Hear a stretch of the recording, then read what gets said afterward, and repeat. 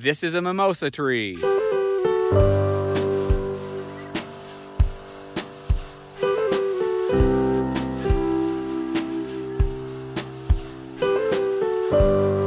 Papa does not like the mimosa tree. He tries to get rid of almost every one that we have. These over here on the new property, this is the hayfield that we bought that is adjacent to our old property. That is our property now. He's cut several of these, even though they do spread like crazy. They are kind of invasive. For that reason, I could see why someone would want to get rid of them, at least control them some.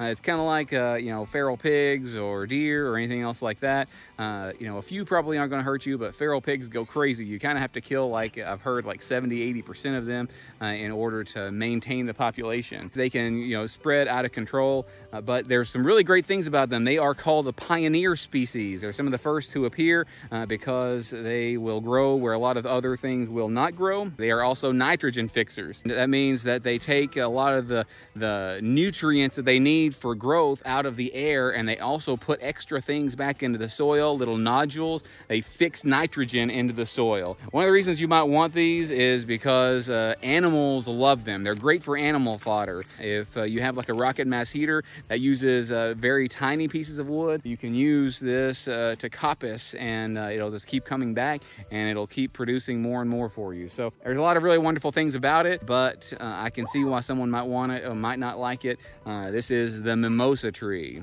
Here's another mimosa tree. This is over right across the road from our house. If you look closely over here at it, you can see that we've kind of tried to destroy it before. Been cut down and it's just coming back from the roots. These are also called Albizia trees, Persian silk trees. They can be really great if you keep them managed. You can use them for chop and drop. They're very easy to break off. Some people have been known to keep them around their fruit trees, just keep them cut back, but they can grow 20 feet in a year. I mean, that's under ideal circumstances, obviously, 20 feet per year. And they can grow to be nearly 200 feet tall. According to different sources, one said 100 feet tall, another said 40, another more official source said about 140 feet tall. Apparently these are kind of invasive in Hawaii. Since they grow so fast so quickly, the limbs are very brittle. They can break, cause problems with power lines, and fall on your houses and actually hurt people as well. But again, they are nitrogen fixing. They have some beautiful flowers on them. Those beautiful flowers can be put in water and steeped in water and make a tea out of, and it's good for an antidepressant. So really a wonderful tree. Maybe not something you'd want to plant unless you really want to maintain it and work hard at that. But if you do have it, then you can coppice that.